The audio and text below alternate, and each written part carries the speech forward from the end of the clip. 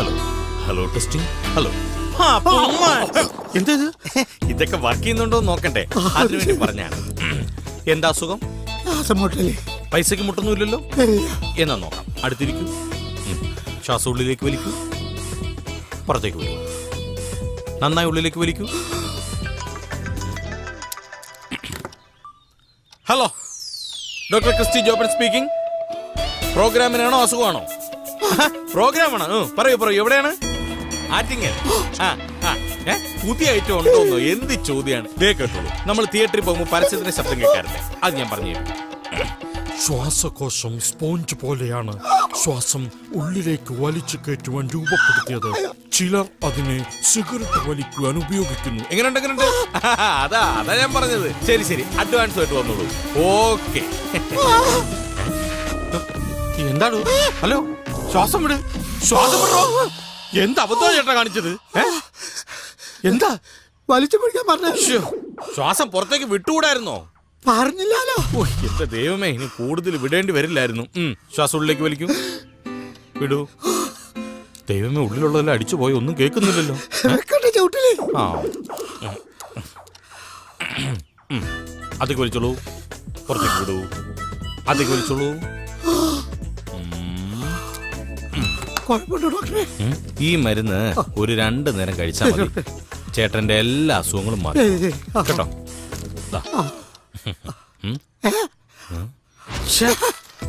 ഞാനെന്തൊരു മണ്ടനാണ്. കഴിഞ്ഞ മാസം ഫ്രിഡ്ജ് എന്ന കമ്പനിയുടെ പേരെന്താണ്? കിട്ടിപ്പോയി. ഈ മരുന്ന് ഒരു 6-7 പ്രാവശ്യം കഴിച്ചു. എല്ലാ അസുഖങ്ങളും മാറിക്കോളും. ഇത് കഴിച്ചിട്ട് മാറിയില്ലെങ്കിൽ നമുക്കൊന്ന് എൻഡോസ്കോപ്പി ചെയ്യുന്നു. എങ്ങനെ? ബെസ്റ്റ് അല്ലേ? സുഹൃത്തെ, ഡോക്ടറെ കാണാൻ ടോക്കൺ എടുക്കണം. ഇവിടെ ടോക്കൺ ഒന്നും വേണ്ട, മുൻകൂട്ടി ബുക്കിംഗും വേണ്ട. കയ്യിൽ കൊള്ളാൻ നേരെ ഇടിച്ചു കയറി കാണാം. പിന്നെ ഈ ബുക്കിംഗ് നമ്പറോ? അതങ്ങനെ മിമിക്രി പരിപാടി ബുക്ക് ചെയ്യാനുള്ള നമ്പരാ. അടുത്ത മാസം ടൗൺ ഹാളിൽ എന്റെ ഒരു പ്രോഗ്രാം ഉണ്ട്. അതിന്റെ ടിക്കറ്റ് പുറത്ത് വിൽക്കുന്നുണ്ട്. ഒരു ടിക്കറ്റിന് 2000 രൂപയാണ് വില. ഒരു 5 എണ്ണം മേടിച്ചോണ്ട് പോയിക്കോ. മേടിക്കോ. 10 എണ്ണം പറയാതിരുന്ന് നന്നായി, അല്ലെങ്കിൽ ആള് തട്ടിപ്പോയനെ. നെക്സ്റ്റ് മേലെടുത്തിരാകുവന്ന അരിച്ചേറ്റ് തന്നെയാ. കലക്കി നിങ്ങളായിരുന്നു.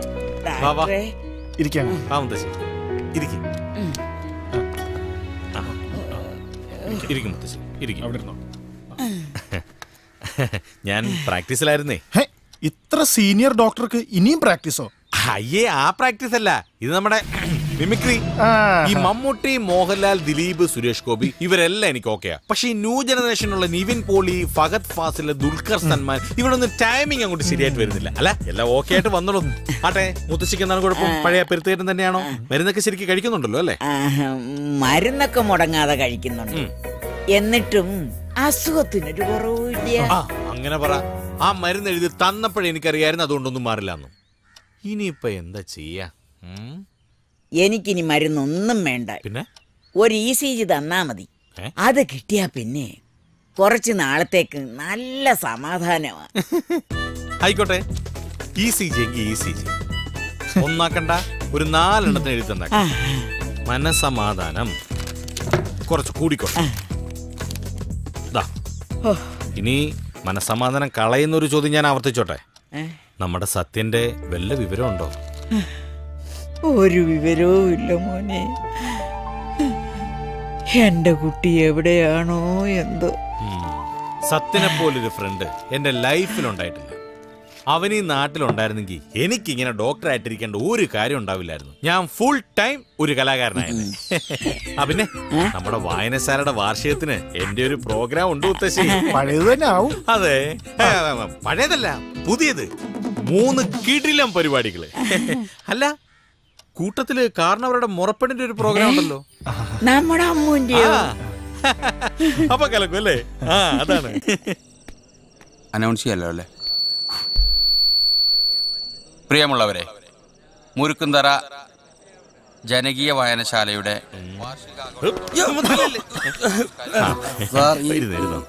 ചുമക്ക് എന്തെങ്കിലും ഒരു മരുന്ന് ഇവിടെ മിമിക്രി ഉണ്ടാക്കാൻ നിൽക്കുമ്പോഴാണോ തനിക്ക് ചുമക്ക് മരുന്ന് ഉണ്ടാക്കാൻ പോകുന്നത്? ഗാനസന്ധ്യയ്ക്ക് ശേഷം ഡോക്ടർ ക്രിസ്റ്റി. പ്രിയമുള്ളവരെ, നിങ്ങളേവരും ആകാംക്ഷയോടെ കാത്തിരിക്കുന്ന ഡോക്ടർ ക്രിസ്റ്റി ജോപ്പന്റെ മിമിക്സ് കാരിക്കേച്ചർ ഉടൻ തന്നെ ആരംഭിക്കുന്നു.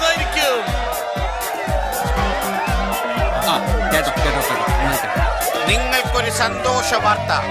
ഡോക്ടർ ക്രിസ്റ്റി ജോപ്പന്റെ മിമിസ് കാരിക്കേച്ചർ കൂവാതിരുന്ന് കാണുന്നവർക്ക് അടുത്ത 1 മാസം നിങ്ങളുടെ ചികിത്സ ക്ലിനിക്കിൽ ഫ്രീ ആയിരിക്കും.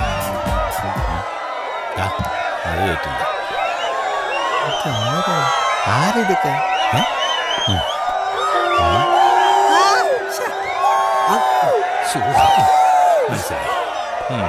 ഇത് മറ്റവന്റെ ആൾക്കാരാണ്. ആരുടെ? കോട്ടയം നസീറിന്റെ. മിമിക്രിയിൽ അവൻ എന്നെ മാത്രമല്ലേ പേടിയുള്ളൂ. അതുകൊണ്ട് കാശ് കൊടുത്ത് ആളെ ഇറക്കിയിട്ട് എന്നെ കൂവി തോപ്പിക്കാനുള്ള പരിപാടിയാ. പക്ഷെ ഞാൻ തോക്കില്ല. ഡോക്ടറെ, ജനവികാരത്തെ പൈസ കൊണ്ട് അളക്കല്ലേ. പ്രിയമുള്ളവരെ, ഗാനസന്ധ്യ ആരംഭിക്കുന്നു. സൈലന്റ് ആയല്ലോ. ഈ പ്രോഗ്രാം നിങ്ങൾക്കായി സ്പോൺസർ ചെയ്തിരിക്കുന്നത് ഡോക്ടർ ക്രിസ്റ്റി ജോപ്പൻ ക്ലിനിക് മുരിക്കിന്തറ.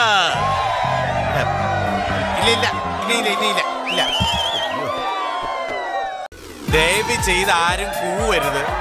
ഇത് സാധാരണ നിങ്ങൾ കണ്ടിട്ടുള്ള പോലെ ജയനല്ല, ഇത് ന്യൂ ജനറേഷൻ ജയനാണ്. തട്ടത്തും മറയത്തെന്ന ചിത്രത്തിലെ നിവിൻ പോളി അവതരിപ്പിച്ച കഥാപാത്രമായി ശ്രീ ജയൻ വരുന്നു. ഇങ്ങനെ കിടന്ന് കൂവിട്ട് തൊണ്ടടിച്ച് ക്ലിനിക്കിലോട്ടൊന്നും ഞാൻ വരുന്ന തരത്തില്ല കേട്ടോ. ഒന്നും മിണ്ടാതിരിക്കും.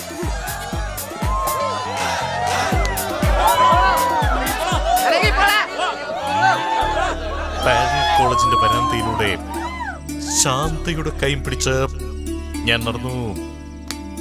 വടക്കൻ കേരളത്തിൽ മാത്രം കണ്ടുവരുന്ന ഒരു തരം വെടക്ക് കാറ്റുണ്ട്. അതിന്റെ പാന്റിന്റെ ബെൽസിലും ഹെലികോപ്റ്ററിന്റെ ചിറകിലും തട്ടിപ്പറന്നു. ഉള തട്ടുവിട്ട് വരുന്നത് കണ്ടാൽ എന്റെ സറേ അലവലാതി ഷാജി പോലും തട്ടിപ്പോകും. എല്ലാവരും മരിച്ച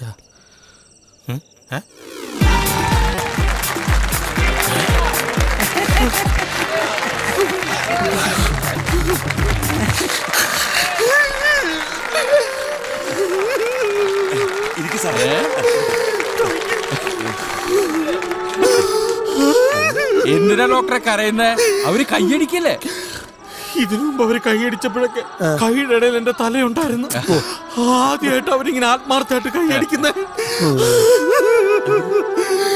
എന്തൊരു സംഭവല്ലേ. അടുത്തായിട്ട് ഫഹദ് ഫാസിൽ കാണിച്ചേരാ.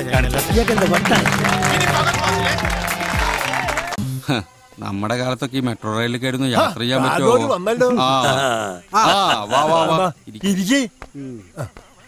അല്ല, കാരണം അമ്മൂന്റെ കൂടെ പോരാഞ്ഞ് അതിനുള്ള ബോധമൊന്നും ഇല്ലല്ലേ? ബോധല്ല, വാദം. മഞ്ഞ ഗുളിയ. എന്താന്ന്? ഒരു മഞ്ഞ ഗുളിയ മതിയല്ലോ എല്ലാം കൊളവാക്കാൻ. വല്ല മനസ്സിലായ?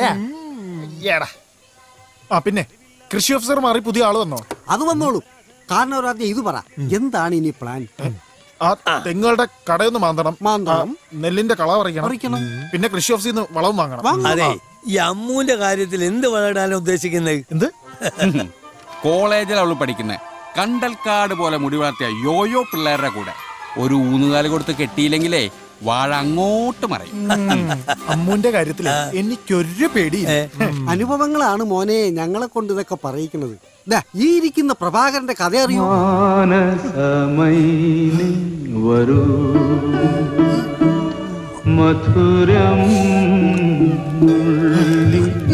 ഇഷ്ടം മനസ്സിനുള്ളിൽ വെക്കാനുള്ളതല്ല, അത് തുറന്നു പറയാം.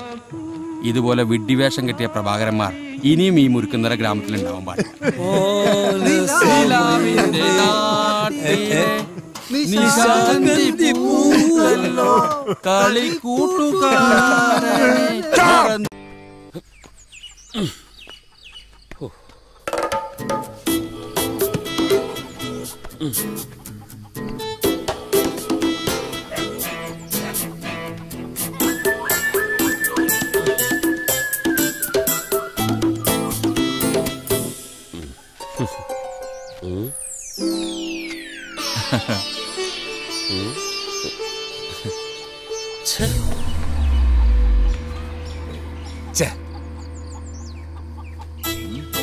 അളിയന് ബോംബെയിൽ എന്തായിരുന്നു പണി?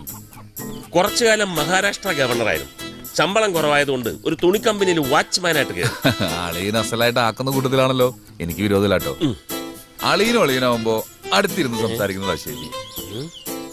ബോംബെയിൽ ഇപ്പോഴത്തെ കാലാവസ്ഥ എങ്ങനെയാ? തണുപ്പാ? ചൂടാ. ഇവിടെ ഇപ്പം ഭയങ്കര തണുപ്പാ. പൊതയ്ക്കാണ്ട് കിടന്നുറങ്ങാൻ പറ്റില്ല. ഇയാൾ എന്തോ കാണിക്കുന്നത്? അങ്ങനെ പറയരുത്. ഞാൻ മോശമായിട്ട് എന്തെങ്കിലും പറഞ്ഞോ? എന്തെങ്കിലും കാണിച്ചോ?